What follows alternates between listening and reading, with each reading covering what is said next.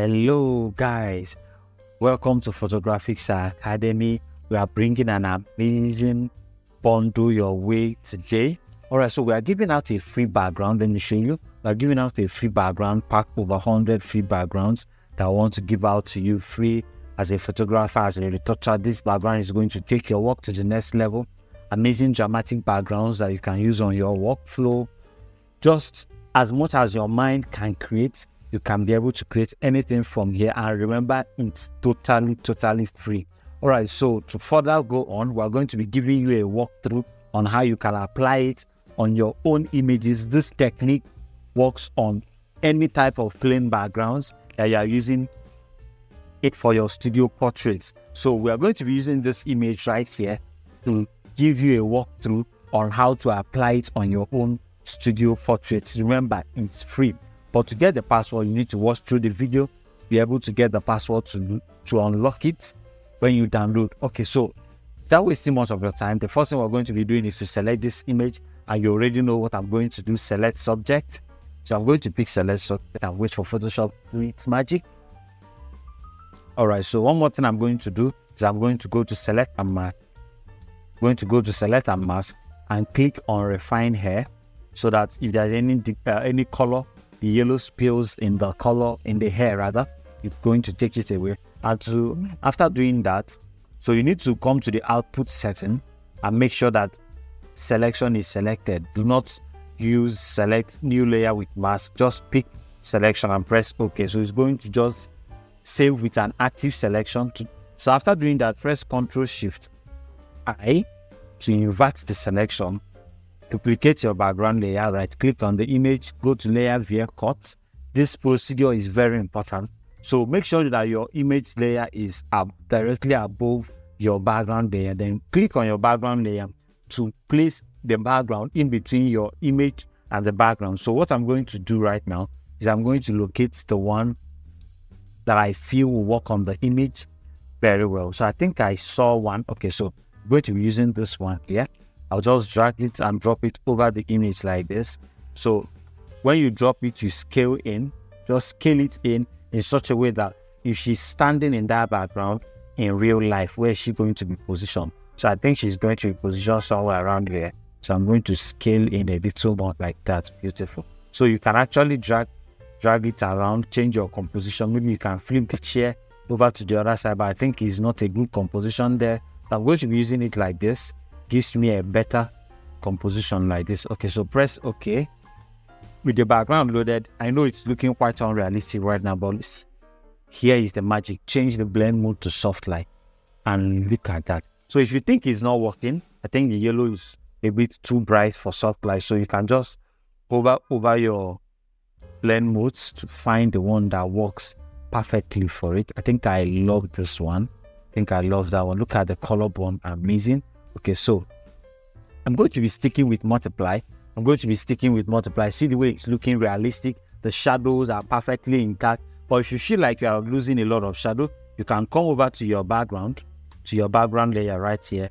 Create a mask for it. Take up your brush and introduce some part of the original shadow. I think the shadows are just there already.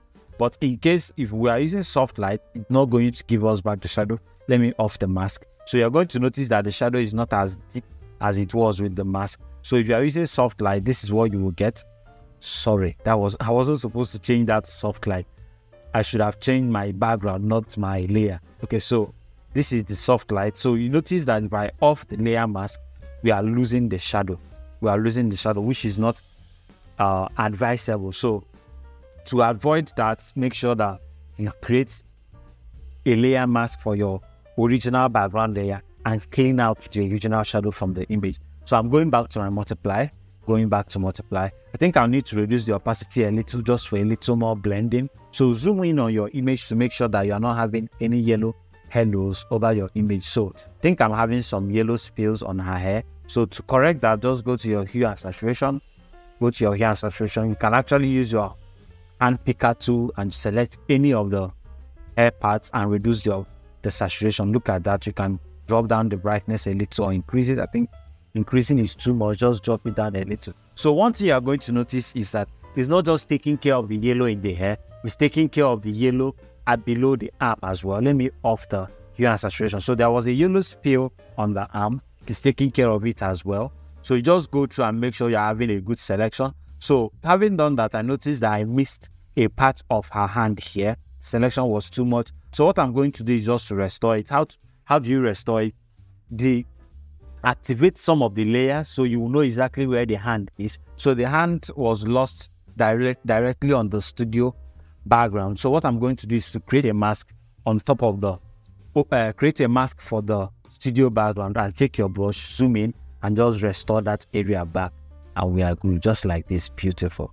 Okay, so just like that, we'll have it restored. Go over to this side, look at the edge, restore it back, restore it back. We are good. I noticed a bit of her clothes here. Restore this one back as well. All right, so this is how you can clearly change your studio background from flat background to amazing dramatic background. Look at the image. Let me do before and after so you will see everything. Okay, so this was the image when we entered Photoshop. After separating it and all of that, we're able to achieve this. Thank you for watching this amazing video. Do not forget to subscribe to this YouTube channel, and make sure you get the password to be able to download, to use the background when you download it. So one more thing I want to do, I just noticed, is that I need to apply a global color grading on it to make the whole thing come together. And to do that, we are equally giving out a free lot pack that is amazing. To get it, just watch the video in the description, or just up here at the link. You are going to see the video. Click over it on how you can apply this lot on your own image. We're equally giving it out for free. So how do you do that? Go to your color lookups, load it, look at it over here. So I'll just pick anyone that suits the image. This is beautiful. So remember that this lot is for free. To get to know how to use it and how to get the password to the lot when you download it, click in the description, the video in the description below to get access to it. I think I love this one. I love this one. You see the way it's glowing her skin. It's making everything blend in. Look at the skin tone. Look at the chair. It's making the whole thing look uniform. So thank you for watching this amazing video. See you on our next video. Make sure you subscribe to our YouTube channel and ring the bell to always get notified every single time we drop a new video. Remember, these backgrounds are for free. Thank you.